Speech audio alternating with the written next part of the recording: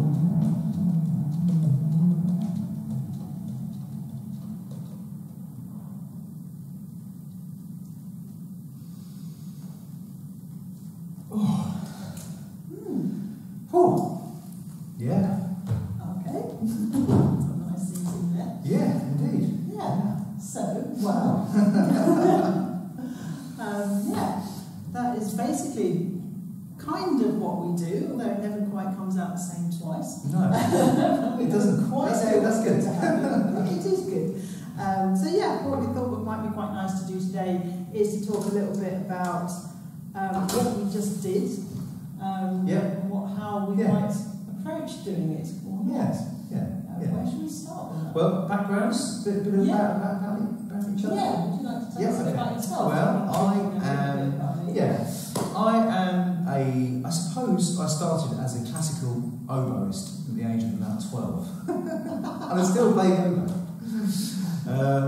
So usual school route of learning an instrument, playing the grades, playing the repertoire, and one of my head of music at the time said, "Oh, I think we need a saxophone player in the big band. Do you fancy?"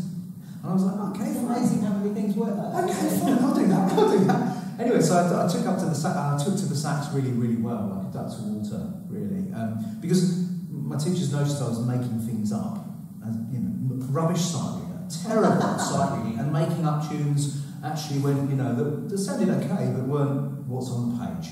So they thought, well, you might be good at jazz and improvised music, and from then I took the sax has always been my main instrument, but from then there's a flute sitting here, and I've never had a lesson on this in my life. But the reason I got it is someone said to me 15 years ago, "Oh, we've got this great booking. Can you do it? Oh, by the way, can you play this 8 bars of flute?" And I was like, "Oh, fine, I'll take that, no problem." And then you think, right, let's buy a flute then. Let's get. How do you work this? I know a few people who have learned instruments that way. My friend Paul Zachenko, I don't know if you know Paul. He got phoned up to do a gig on the theremin. He said, "Yeah, sure, I'll do the gig." Puts down phone, Googles what is a theremin. Never be surprised by similar like that. Yeah. So that's the same story. The same story with clarinet and bass clarinet as well, and then a little bit of singing, a little bit of keyboard. So a bit of everything, but I suppose mainly I'm a jazz musician. But I do jazz is one of those things that it's kind of such a kind of coverall term. It can mean so many different things, but in terms of my life, I do Ethiopian music, I do other sorts of world music, bebop gigs sometimes, some soul, some pop music, progressive, experimental stuff. Oboe. A bit of psychedelic oboe, if ever there's a gig out there, I'm your man. That's a bit about me. Yeah, and we actually met through one of those projects, didn't we? Through Mulatu Atsake, who is a wonderful old Ethiopian man who was actually one of the first people, I think, to go to Berkeley. I think he was the first African student at Berkeley. Yeah. He's an absolutely amazing guy. He did some arrangements back, back in the 50s, I think, or when Duke Ellington was on one of his Far Eastern tours, and he went to Ethiopia, and Duke Ellington actually played one of his arrangements, and there's an incredible album cover of Mulatu conducting the band and Duke sitting there on the piano. Absolutely amazing. So he played with some of the greats, and he went to Berkeley, and then he sort of went to New York and studied with incredible people. So he's one of the last few sort of real living great jazz musicians that grew up in the time of the 50s and 60s, and in the great era of jazz. Perhaps one of the first, but perhaps also one of the first people to start being what we think of as ethnic music or world music and traditional music into the jazz context, not non-American jazz. Yeah, I mean, Mulatu doesn't use the word world music. He doesn't. I mean, it doesn't really mean anything. It's a term that we Westerners use, I suppose, to mean anything that isn't Western music as we know it. So but if you were to listen to Ethiopian music, it's actually very tonal. It's based on loads of modes that you can describe using Western language, but also some of the rhythms and some of the other conventions are slightly different. But it's a very beautiful music. So I just fell into that through absolutely sheer luck. The guy rang up the wrong person. No way. Yeah, but I said, that's fine. I can still have free, and it was really good because I got on well with the band, and Mulatu was touring, and we were this kind of backing band, and he got to know us, and it's one of those really serendipitous moments where you just think back and you think, wow, I'm so lucky that I was in that person at that time, and my whole life changed because of that. And through playing with Mulatu, I met Shirley, because Mulatu is really interested in the sonorities of all the different types of instruments in the band. So it's not just a jazz band. He would like a jazz band with a cello. He would like it with loads of percussion, or maybe something like something what's called an Ethiopian kra, which is like an Ethiopian lute, sort of lyre. It's not a lute, it's a lyre. Ethiopian harp, really. So we met doing that, really. I started playing with that band sometimes because my own background, obviously I'm a classically trained cellist like James, started out with that. And I then ended up, by a similar lot of accidents and fortuitous serendipitous moments, going to live in Jerusalem for 10 years. And while I was there, I learned a lot of North African, Arabic and Turkish music particularly, and also jazz. So for me, they were always quite mixed up anyway. And when Mulatu needed somebody to do some gigs for his band, I was sort of the person who got the call for that one. But we were talking, do you remember, we were chatting in the green room, both of us, on one of the gigs after a few bottles, some things of wine. We were just chatting about free improvisation, and you were saying you were quite interested in doing something a bit different, doing something kind of new. And I just started running a free improvisation evening at the Green Note in Camden. And we said, why don't we get together and have a play? Because I'd never done it before. I mean, I've always been interested in creativity, and I had a few opportunities to play completely free, but not in a sort of this is a free situation. It's, so for me, it was great to do that, and I found it really exciting and also quite sort of. Actually, I remember thinking at the very beginning it was quite nerve-wracking because there is literally nothing. There's no dots, there's no music, there's no plan. That's something to get your head around, especially when you've got an audience of 50, 60, 100 people all there, and you have to perform for what is it, like 2 45-minute sets. That's quite a lot. So you think, well, what are you going to do? In fact, that was the first thing. Do you remember when I arranged the gig? Because I could hear when we were doing the Mulatu gig, and I could hear you being right on the edge of playing really free stuff. And I thought, if we just took the band away and let James carry on playing, it would just sound amazing on its own. But we got together, and I remember coming round to your house, and you sort of made a cup of tea, and then went, right, so now, what do I do? Where's the music? What's this free thing? We just started playing, and I seem to remember our first track got entitled The Snaffling Moles. Yes, exactly.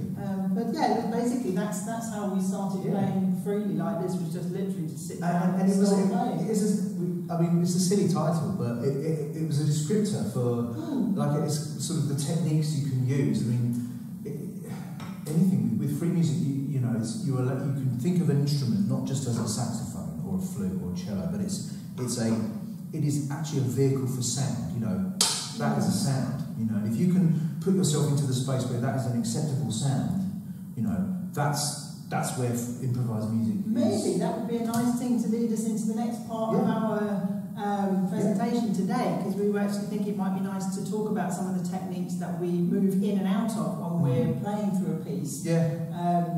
And some things that we're going to give you some particular things to maybe go and try out for yourselves at home or with a friend. One of them was, we were going to do this in a different order, but since we're here, do try this at home. The home will not, your instrument might fall apart, but your house won't. Try not to break your instrument. Although if you speak to John Edwards, he might have different opinions about that. But we were going to do this in a different order, but let's start with the extended techniques. We will start just by, let's do a short one, just starting with some weird noises. Some really weird noises.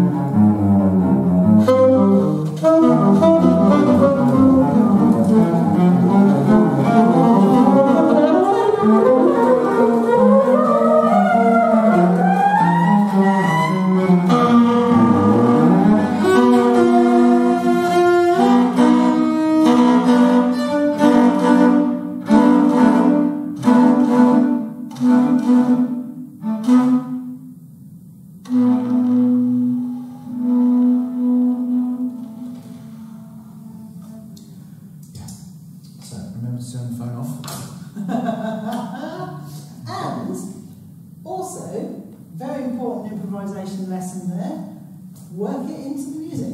Go with it. Yeah, go with it. But that is something we wanted to talk about a little bit, wasn't it? With any form of improvisation, whether it's genre-based or free improvisation, and especially when you're getting used to improvising. I don't know how many people have done much improvising out there, but when you're getting used to it, is actually just freeing yourself up and allowing whatever comes out to be what you just, that's what you've just done. It's acceptance. So the phone rang, okay, which wasn't supposed to happen, by the way. But, that doesn't necessarily be a phone, it could be anything, like you're performing and a spring breaks or a string breaks, but the real skill is just accept that and go with it and make the best of what you've got. Make something out of it. And that's when you always hear those stories of incredible musicians or sportsmen or people who, you don't even realise that they're functioning on like not all cylinders, like incredible, like, the bass players where a string will go and you just, you wouldn't notice and they refinger everything. And so, there are some contexts where that probably isn't possible. Yes, but there are. Certainly in an improvised context, absolutely, it's one of those things just to get used to working with and adapting to whatever is happening, or if something comes out that's unexpected, thinking, how can I make that work? So what sort of techniques were you using there? Are there any sort of fundamentals that you use as a cellist? I've always wanted to ask this question.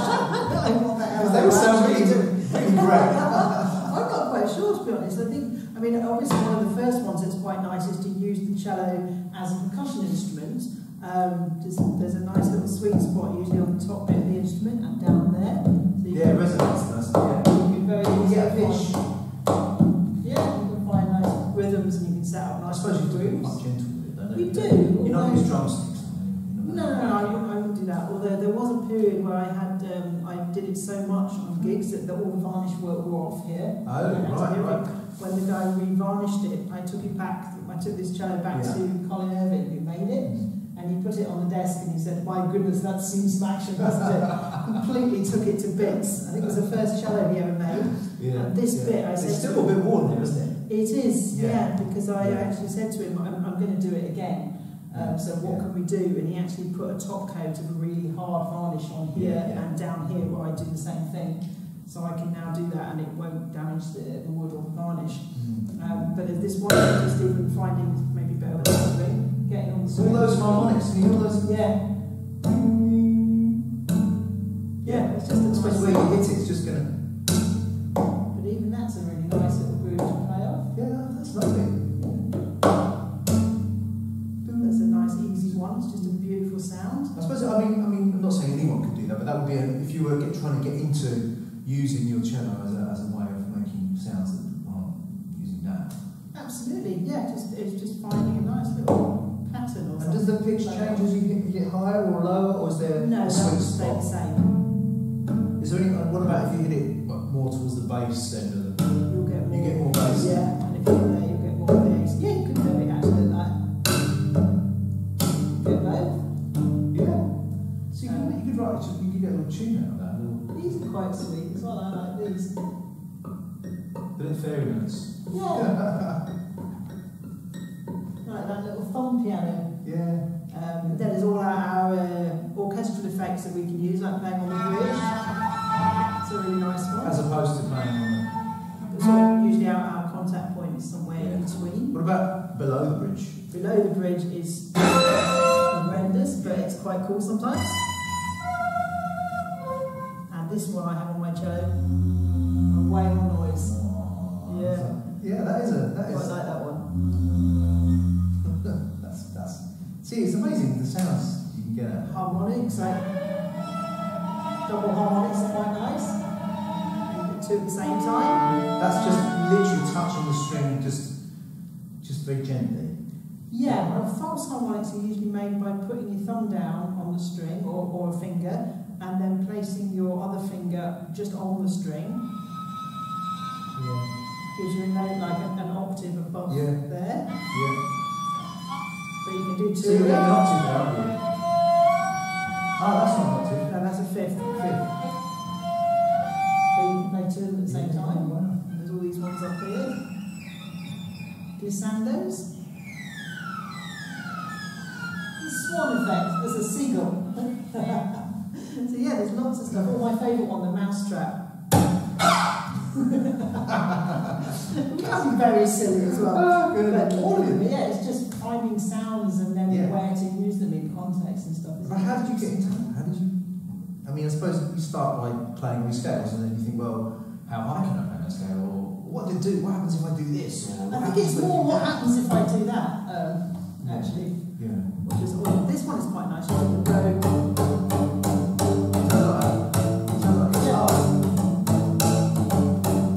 Bouncing the wood, using the wood of the bow, bouncing it off the string. Again, it's quite nice for setting up little grooves here and there and things. There's basically every way. Everything your teacher said you shouldn't do. Kind of, you mustn't do it like this. Do that as well. I suppose if you're playing a Bach cello suite, you probably shouldn't. You wouldn't be doing it on the bridge, or no. But you might in this context. In this world, it's okay. Yeah, but it's also a nice thing. It's a nice way of setting up a little groove. Should we try that one? Yeah. Let's try over. This is something again. You could easily try this with a friend. Set up a little groove.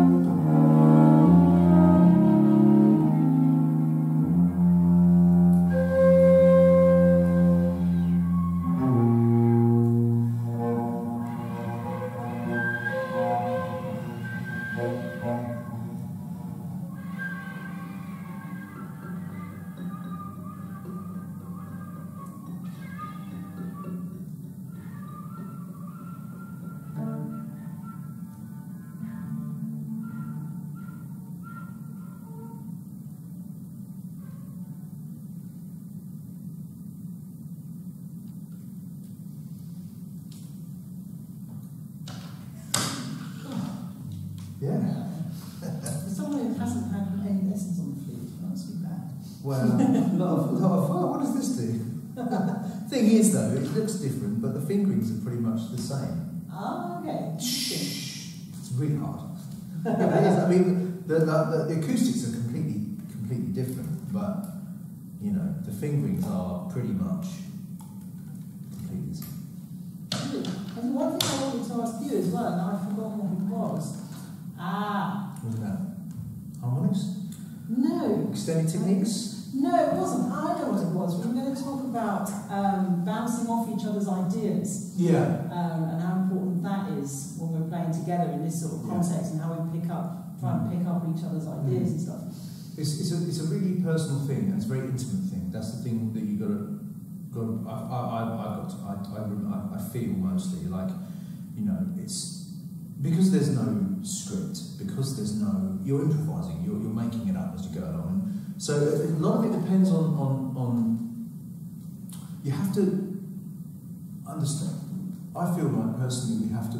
There's a lot of give and take in our playing, and there's a lot of going along with someone's idea as well. So you know, it's I suppose in terms of nuts and bolts, we're talking about like sort of, you know, you've got your technique that's your kind of bedrock, that you know you've got these different things you can choose to do or not to do, but that's very much dependent on the kind of emotional mood that you're in at the time. And even though you don't think I'm going to play a sad tune now, or I'm going to play a crazy tune now, or these things might just come in, and it's all dependent on what Shirley might do and whether we're going to go with each other or go against each other. So for example, I'm constantly listening to what you're doing. I'm listening out for little motifs or little themes, and I'm thinking, that's really, I'll pick up, that was a nice little theme there. I might pick that one up later, and I might try and weave that in to what you've done there. But then you've got sort of textures that we can converse on. You've also got harmony that we can converse, and so I'm thinking, well, are we in a key? I mean, this is all subconscious, obviously. Like, are we in a key, or are we moving through some keys, or are we in a sort of atonal key? And also rhythmically as well. So if you've got some a really strong rhythmic motive that comes out, that completely adds a lot of energy into our playing as well. Changes how we play. So we're just playing using like a drone or some kind of sort of, you know, mysterious type mood we're creating, and then suddenly you come in with some strong rhythmic idea. I have a point now. I think, okay, I have to react to this in some way. What do I do? Do I stay the same, which can be okay? Yeah. And then that means you might go off and use that for yourself, and it could be something like a melody and accompaniment type of situation. Or if you do something very strong, I could react to that and stop what I'm doing, and then either react and do something completely different but new, or something similar, and then from there, and it sort of goes in these sort of waves of but the most important thing is the trust thing. I have to, you know, it's a real sort of give and take. You know, 1 minute we go with each other, and you can't always choose how it's going to come out. And sometimes we have really lovely gigs where things work, but you have to trust that sometimes you might not. Something will come out on the instrument that you didn't really intend it to do, and you have to be very accepting of that and actually go with it. So, for example, when the phone went off, you know, you have to accept that that's happened and just go with it and try and take the music in the direction that's in that way. And we've had a few of those gigs, haven't we? Where it's just that we both felt afterwards that there was one particular one I remember when we played in Birmingham a few weeks ago. That it took quite a while to settle, but when it did, we found some really beautiful things in it. And I think that part of learning to let the music unfold and kind of lead you, let it breathe, is such an important part of it. Yeah, really. Not just dynamically, but taking time to let ideas develop, and not. I think that's something that a lot of people feel when they start improvising. Oh God, I've got to do something, and it's not. It's actually really just allowing the idea time to. Absolutely, and if you actually watch yourself, or if you have ever recorded yourself playing, you realise that your brain is going at 1,000,000 miles an hour, so you're rushing through stuff. So the most important thing is to just relax and let an idea just sit for a long time, because people take time to imbibe that idea, and because you're already on the next idea, and also you've got the element of nerves as well. So it's learning to control self-consciousness as well. And loads of people feel that, especially with free improvisation, because we haven't pre-decided. Obviously today we've slightly pre-decided a few things that we're going to demonstrate an idea. But if we're on a gig, we really don't decide anything. You feel naked, really. You feel, but you have to. I don't know. I think it's a lot of kind of positive thinking, a lot of just relaxation, deep breathing, just trying to control your breathing. And then what I always do is I just pretend that people are not there. I pretend we're just having a bit of a play. I'm just going to let the music flow rather than trying to make it. If you just, and I know there's a sort of hard to. These are weird sort of esoteric terms, aren't they? Really, but. What, breathing? Well, let the music flow. You know, it's like you can't really choose what's going to happen, and if you try and go, yes, we're going to play in this way, and do this and that. It never works out like that, does it? So no, it absolutely doesn't. Kind of quite an accepting thing, I suppose. Yeah, and also I find for me, there's always this kind of one ear is in what you're doing right now, and one ear is slightly outside and trying to see a whole shape across the thing. Do you know what I mean? Yeah, you're trying to listen. Yeah, you're thinking of the shape. You're thinking of what the other person is doing and what you're doing where as well. It might go, but then it invariably never does. I was always concerned, like, when do we stop? Yeah, that's an interesting one, isn't it? I still don't really know the answer, but I know when it's time. Yeah, that's weird, a very interesting one with stopping with free improvisation. When do you stop? And how do you know? Because you watch some people who are masters, they'll start and then they'll all stop together, as if it was like, yes, we decided to stop at 15:07, 30 seconds. But I don't really know the answer to that. I'm sort of. I think you reach a point in the music you can feel it, because you feel like the shape of the music tends to have its own energy, doesn't it? The energy sort of tends to you start to feel that it's time to you've got as far as you can with that piece.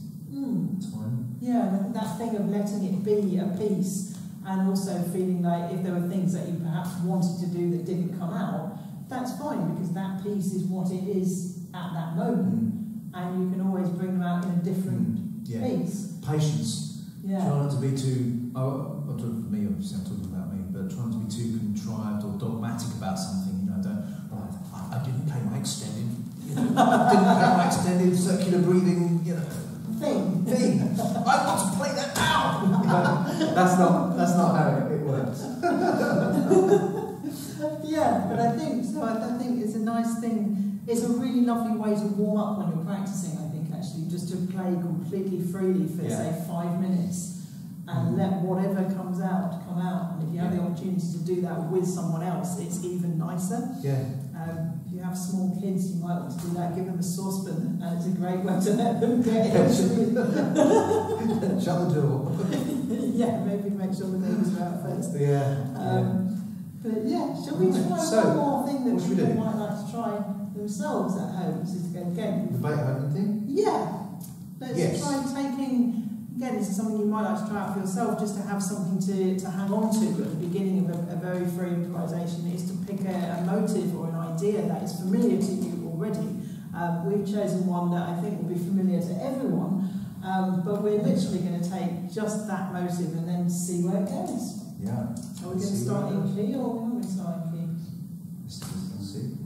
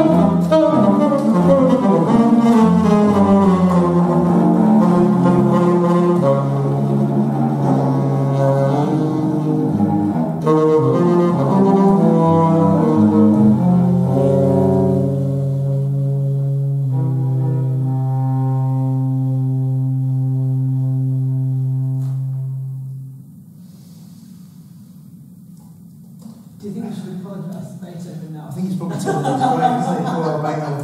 Oh dear. Oh well.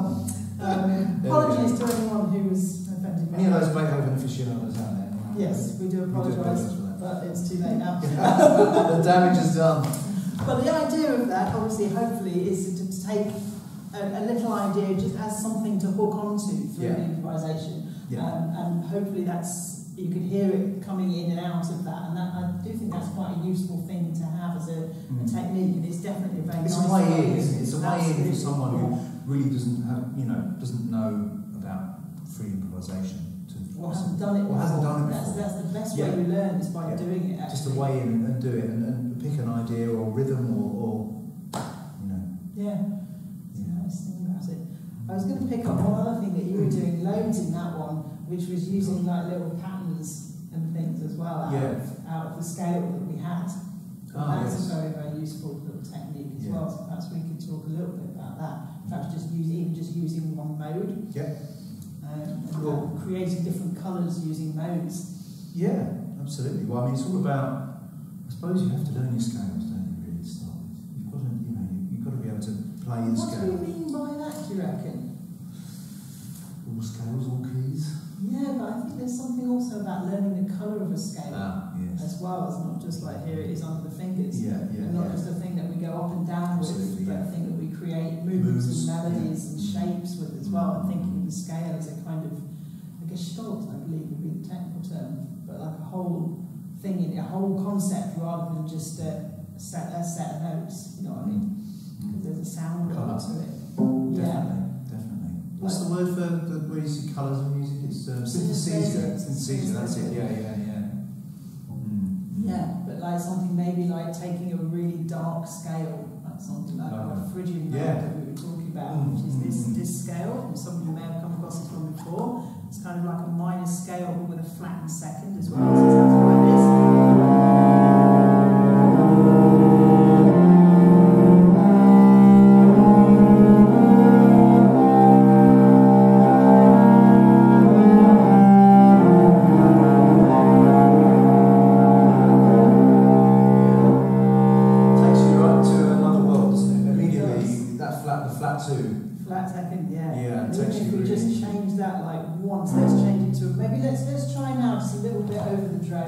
But we'll alternate that with a major scale and really hear the massive change of colour. Straight major. Chords at C. Does that work for you? Chords at C works for me fine. Okay, let's try chords at C. This is why cellos are cool, because you can do the drone and play the scale. You do chords and everything.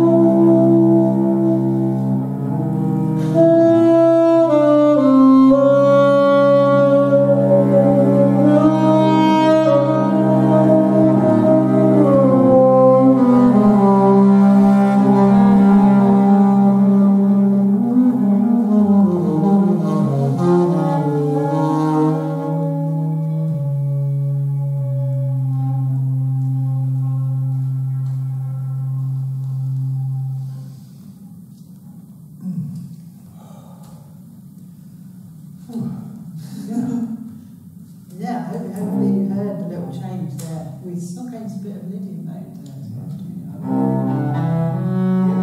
It's a very nice way of giving a little bit of extra spice to a major score. Yeah. Absolutely, but all of these things, it's nice to, most of you know some of them at least on the cello, but it's nice to get away from only major and minor scales. Absolutely, yeah. Some of these different scales. The beauty of major is that you can get so many sound worlds out of a major scale.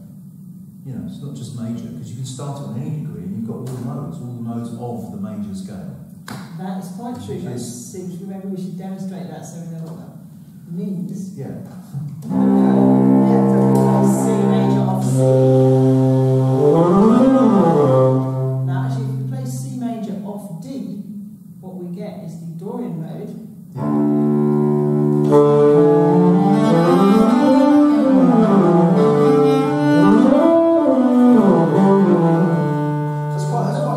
It's like your basic jazz minor. That one. It's got a nice. It's got the major six, which really makes it sound Dorian.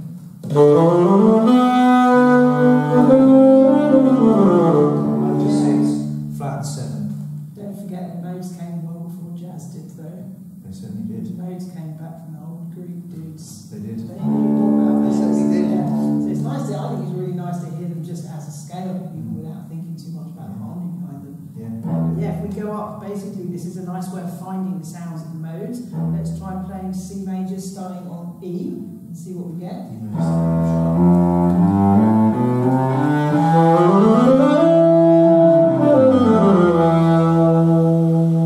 get the Phrygian mode, I believe.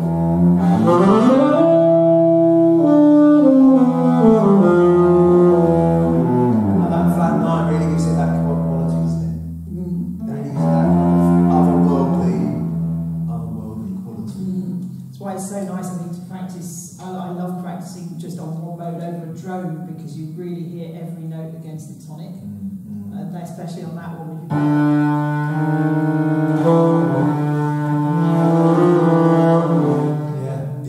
Against the open string, or record yourself a drone and try it against that. It's really nice. Should we carry on up the C major scale and see what happens if we start on F?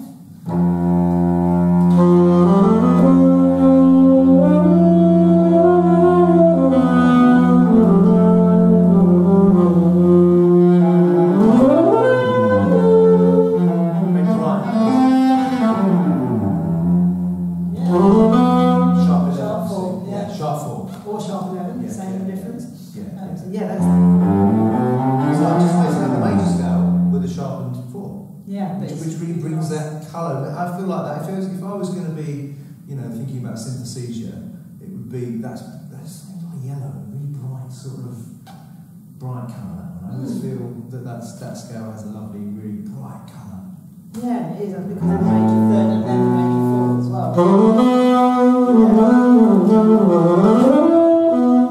Once you start thinking of the interval structures, then it's very easy to find them on the notes as well. Like if you just think of this as a major scale with a sharp 4, you can find it on G.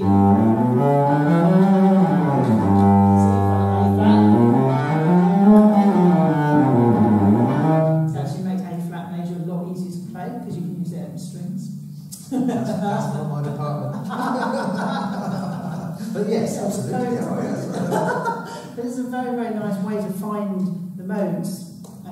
So basically you have C major on C, you get the Dorian mode. If you play C major off D, if you play it off E, you get the Phrygian mode.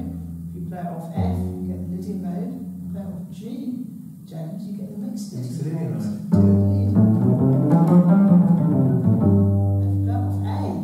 Get the Aeolian mode or the natural minor. And the Locrian mode. Which now whenever you use it. Yeah, it's got the most tension on it.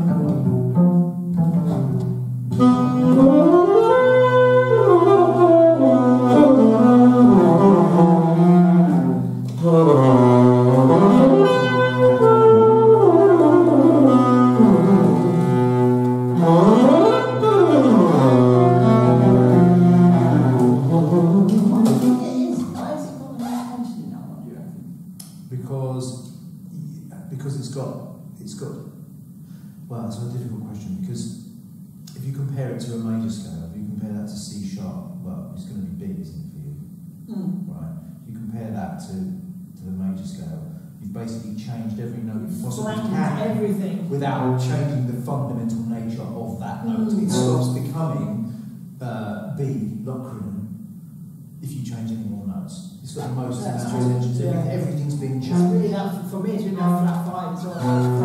It's one of the ones with the flat 5, yeah. Natural 4, that's the only natural note, isn't it? Flat 5, flat 6, flat 7. Or if you're in Arabic, it's almost the same as Maqam Sabah. How is it different? I think because the top bit of the top tetrachord is a bit different. The bottom tetrachord is very beautiful scale. I think it is a really lovely way into free improvisation, actually, is to just improvise freely on a note. And that comes from a major scale. All of that is from major. So if you know one major scale, you can play all these incredible sound worlds, and you can just use them to start your improvising. Yeah, absolutely. Yeah. And also you can go in and out of them again, like we've been doing in our free improvisation, is using all of these things just as things to play with. I don't even like to say tools, they're just like kittens with balls of wool, basically. So I tend to look at them like, well, which ball of wool? We're going to use the extended techniques ball of wool today. Yeah, exactly. Or at this moment. Let's use the big, But I do like that idea of it as being playing as well, because we do play music. Yeah. At the end of the day. Playful. Yeah, it is always very playful. And I think sometimes. I think it's got to be fun, and you can't take yourself too seriously. Absolutely. It's fundamentally it's like having a conversation, isn't it? Yeah, I like that. And then, but we're having a conversation in perhaps a few different languages. Yeah. Sometimes it's not always just one. Sometimes we don't understand each other, and sometimes the story is great. Sometimes you understand and it really goes into a place that you didn't realise. But sometimes you have to really work hard at the communication. Yeah, and it's an interesting balance, I think, for me. Free improvisation is a really interesting balance between using things that you know and then reacting to the moment as well, and finding that you might use something that you know in a completely different way and it sounds different in that context. Or you might also find a sound that you find yourself doing. This has happened to me several times, going, what is it that I'm doing? And what is that noise? But I kind of like that, is that you discover the instrument makes new noises as well. And that bit of your brain, rather than going, no, you shouldn't be doing that. That's a wrong note. It goes, wow, what is that? I didn't know it did that. So I think that's it. It's certainly free improvisation for me. I don't know, maybe it's nice to summarise something now, is that it's something really, really wonderful to do, either just as a warm-up thing for yourself at home or with someone else. There's a number of different techniques and ways in that you could try that we've hopefully demonstrated today a little bit. Incredibly free. Do it with someone that you like, trust as well, that you feel like you've got a good relationship with. Like someone non-judgmental, where you can just is equally up for exploring. And also set the parameters. Say, well, we're gonna try this and see what happens. We're gonna play until we feel we need to stop. And actually, maybe one way into it is not just go completely kind of blank slate. Go in and say, right, we're going to play in this mode for a bit. We're going to play, and then we're going to go somewhere, we don't know where, and then we're going to go back to that mode. And when we know we've got back to that mode, we know we can stop. So you can sort of put some prerequisites in just to start with. Almost like a stabiliser sort of thing, like if you feel like you need to do that and have a plan, then that's I think that's maybe a good way in. I think it's that thing about allowing yourself to have the choice to sculpt your own music the way you want to. You can decide those parameters or not. It's interesting to try both, really, isn't it? Or moods. You think about mood. You can decide on emotion or mood or a certain idea or But it's been, for me, it's been pretty liberating, I think is the word, to actually start it off, because I hadn't done it I've only been doing it for a few years. When did you start playing? It was about 2 years ago. 2 years ago, really. And I did my first ever public, freely improvised performance. What was that? In the Green Note. The Green Note, yes. In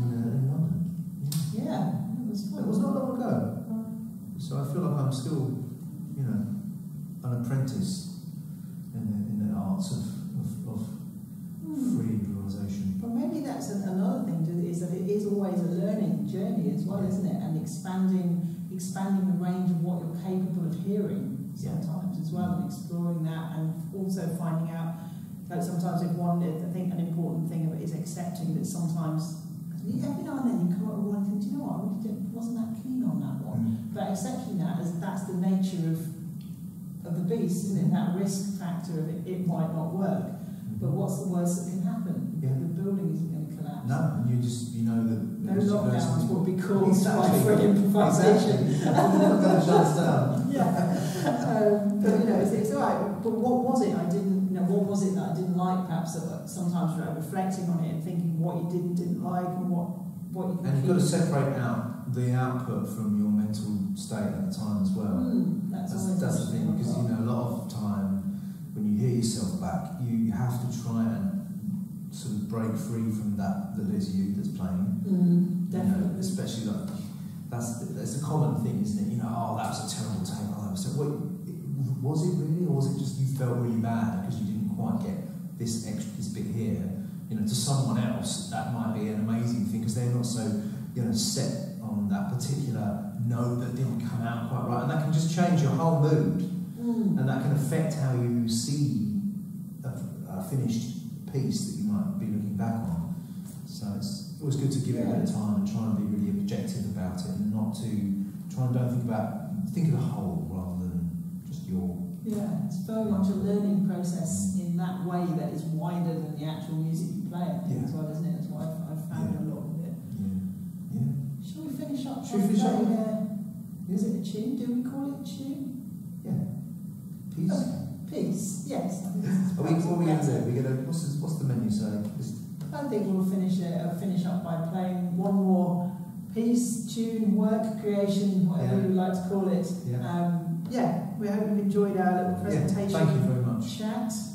Thank you very much for being here, Mr. James Arben on tenor saxophone. Shirley Smart on the cello. Thank you. I feel very under-instrumented normally, because normally you come with clarinets and bass clarinets and baritones. I need them. That thing's so amazing. You can do more of that than all of them. Well, you do have a biased audience here, but you are right. Of course.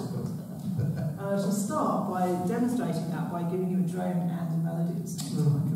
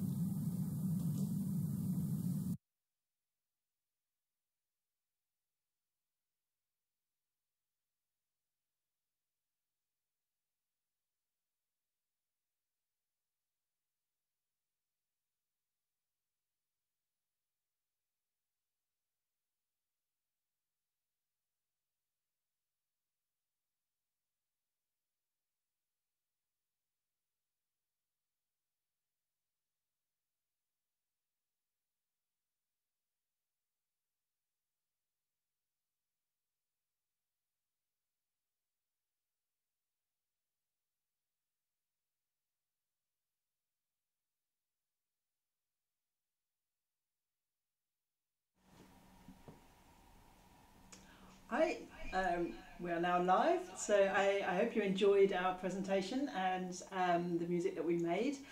I think our first question was to do with how much of the music we decide or how much of it is pre-decided before we play. Yeah. Basically none. That is exactly that's the the short answer though, isn't it? Yeah. Really. It's a very, very funny balance with free improvisation, and I think one that's very difficult to answer, but yeah, effectively you just sit and play. Yeah, I mean, that sounds... You do sit and play, but you're drawing in on influences that of musical experiences you've had that may go back many, many years. You know, you're using all of that acquired knowledge that may not be completely present in your actual consciousness, but when you're in a certain moment, things do come through that you might not have thought about, or a melody may come through that may have been in your subconscious for many years, and it's an acquired knowledge, and also a joint language that we share. And explore as well. And challenge, and either challenge that language or go with that language. Yeah. And I think it's also very much about the process of actually making the music in the moment. So a lot of it for me is responding to the dynamic of a piece of music as you're creating it. So when you want to change a texture, if you want to change a sound, or change an idea. So it's very much having a sense of how it's unfolding in real time. And that's something that, no, we definitely don't plan, and none of the thematic material, we don't have a tonal plan, for example. No. And some of the exercises we were just doing when we were demonstrating the modes, we kind of had one there because that's part of that's part of the practice, I suppose, that goes on ahead, is just knowing your musical materials and listening for the effect of them, and just getting used to the sound world of them, so that you can then use that in a free context. It's a high risk game, really, because you never know whether they're going to work, really, and sometimes, you know, what works for one person doesn't always work, and vice versa, and you sort of come off feeling, you know, it's to do with the ego as well. Like if you feel like you've had that was a great one, is that referring to your playing, or is that referring to the link? Or was that referring to the overall, the whole, really? So, in answer to the question is no. So that's what makes it exciting as well. So when a concert or performance goes really well, it's just such a great feeling, because you know, it could have gone in many different ways, and it's very much to do with your state of mind and your kind of mood, I think, actually sometimes. Yeah. And so I often feel that Shirley and I, we need to sort of get a lot of the kind of bluster out, and then maybe sort of after the second piece or maybe the third piece, we start to settle in a bit more into what we're doing. So yeah, sometimes I mean, there's a huge range of free improvisers as well. There's a very big international scene of free improvisation, and actually the UK has quite a long tradition of free improvisation that grew out of free jazz, but it's very much diverged into improvisation that is not sort of growing out of the jazz tradition as well, and that is, to me, is a very, very interesting thing, because it's sort of non-idiomatic. It doesn't mean you're not improvising in a style, and that, I think, the UK does have a very, very lively scene of that, which I find really interesting, and you can hear some really great players doing very interesting, some very odd things that take a little while to understand what they're doing, but all exploring sounds in really different ways. Completely atonal and beyond. You know. But the short answer is no, it's not pre-prepared. Do we have any other questions, Pedro? We can't actually see the chat at the moment, so I think that's it. Okay, we have one question. Brilliant. Good. All right, well, we hope you've enjoyed it. See you again at some future point in time. Thank you. Thank you.